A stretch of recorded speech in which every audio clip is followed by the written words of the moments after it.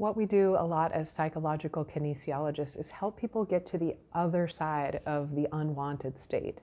So for example, anxiety right now is at an all-time high. It's the most I've ever seen, experienced, witnessed in my life anyway. And we look at that as a prolonged state of being in fight or flight, a prolonged state of fear. And when that rain barrel gets so filled with that it overflows, it shows up in things like PTSD and having panic attacks. So what we do is we look at what's on the other side of fear. What's on the other side of that is feeling courageous, feeling a sense of inner strength, personal power, courage, resilience. No matter what happens, no matter what comes my way, I can handle it. And I might even come out better because I will have overcome some challenge and learned things from that.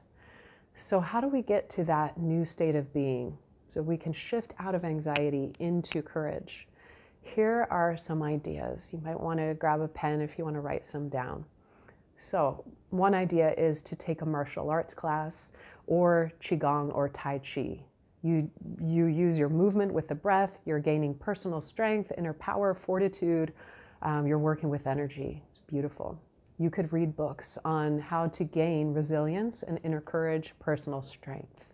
You could take a resiliency training. There are courses online right now that you could hop on YouTube or hop on Google and find one.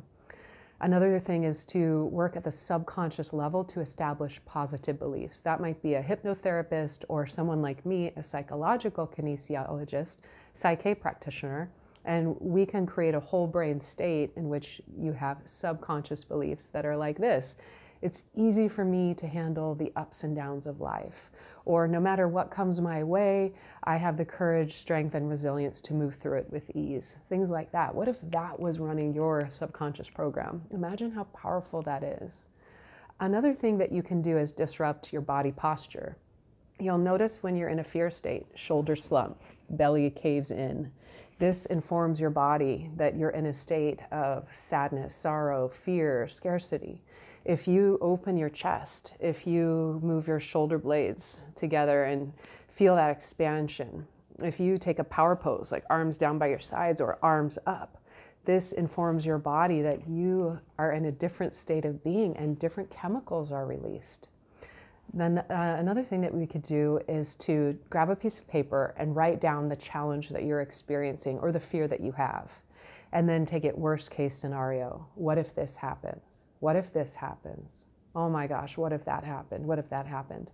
And then come up with possible solutions. How would you handle it? Well, if this happened, this is something I could do.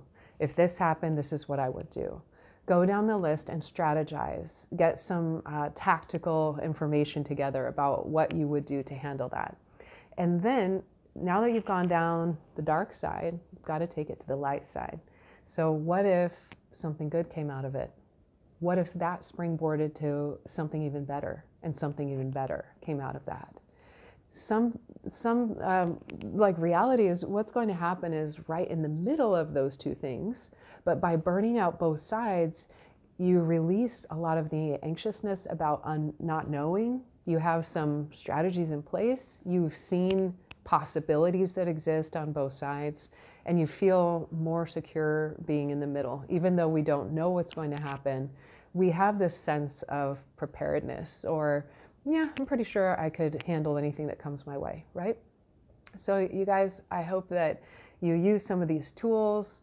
Let me know what works. I always like to share stuff like this with you, help us move into a new state of being. So I hope you have a beautiful day, and peace. Bye.